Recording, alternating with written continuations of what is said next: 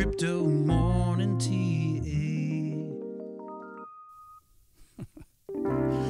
Good morning, everybody. It's July 16th, 2021. My name is Piano Matty B.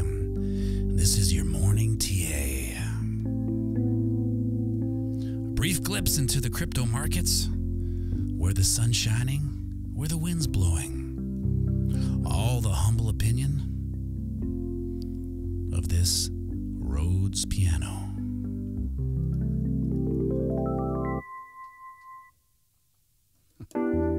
Well, yesterday, right about this time, we saw price action test our triangle support level of 32.6, which is also the 23% fib level.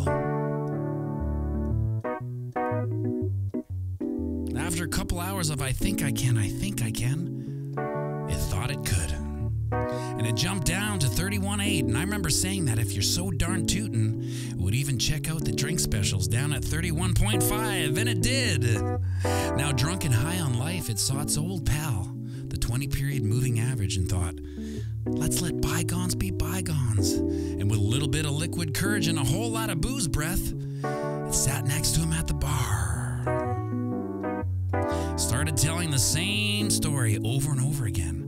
Now, as much as the 20-period average loves stories about the good old days, hell, one might say all the 20-period moving average does is tell stories about what happened 20 periods ago. That's why it's called the 20-period moving average.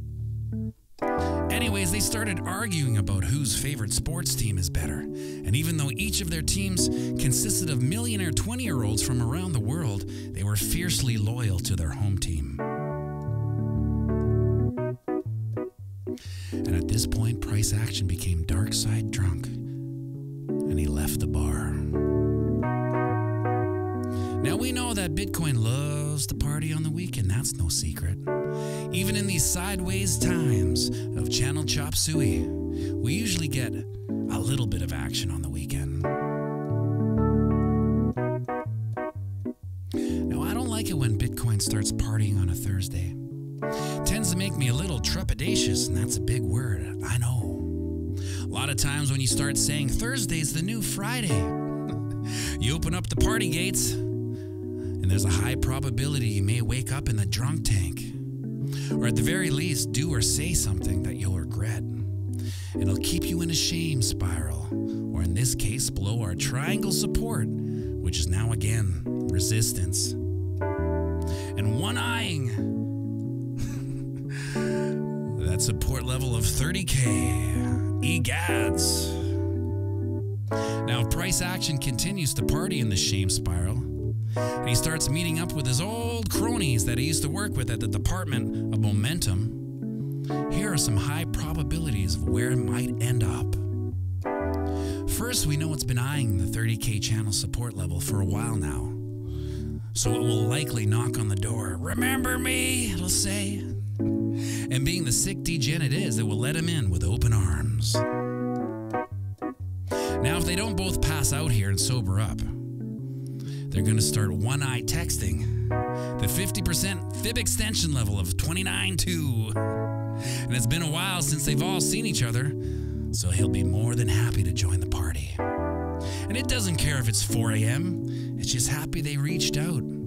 So now we have price action, the 30K support level, sitting in the 50% fib extension mum's basement, talking Dungeons and Dragons and lamenting on the ones that got away.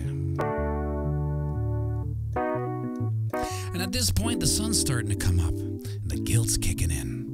What have I done? Why did I do this? And how do I get the hell out of this basement?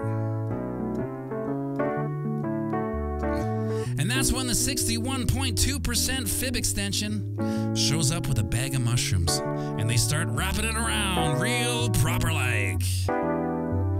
Now, from time to time, I've sacrificed my virgin eyes and ventured into the comment section. And I must say, it's quite an eclectic mosaic of really nice comments, and thank you for those. I appreciate that. And some very constructive criticism, I think you could call it. I also thank you for those. Much appreciated. But for anyone who can't tell if I'm bearish or bullish or just generally flip-floppy, you're right. Because I'm a bear bull agnostic. What's that? I'm a market sociopath with zero emotion, zero attachment. I look for probabilities and I disregard the noise.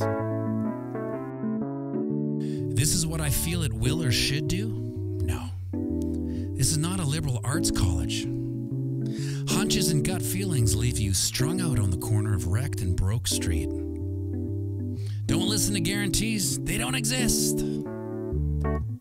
Just stack probabilities and don't get married to anything. Trust me, I've been married. Who do you think came up with the term market sociopath? That's right, the ex-wife did.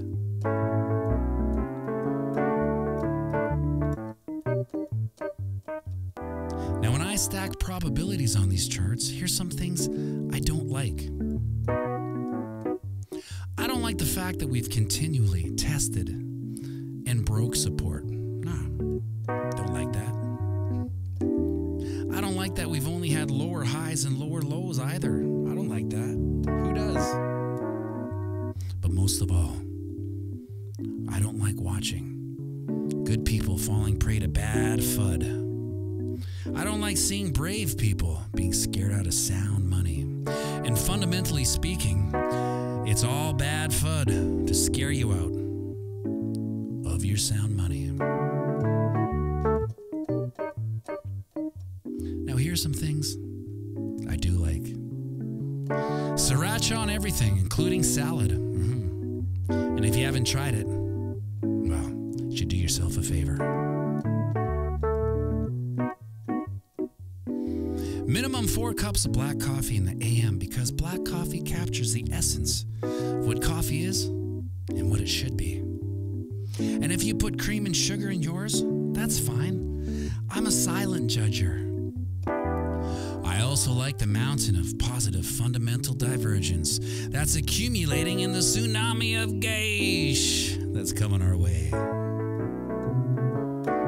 And finally, I like the fact that everyone here, whether you're in at 1K obviously or 65K, history will show us as front-running early adopters.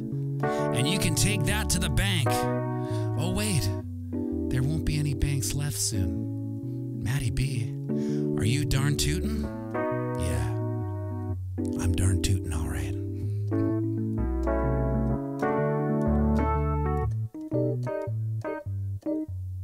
Now listen, everybody. I'm obviously hella bullish on the price of Bitcoin. Long term, hella bullish. But make no mistake, the path to that price appreciation will be filled with hijinks and calamity. Like the premise of any really good 80s sitcom. And remember, we're playing the same game as our psychopathic elected elites. That's right, it's the long game.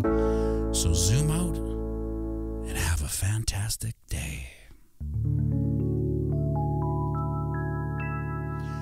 And it's Friday, so sing me out. 3, 4.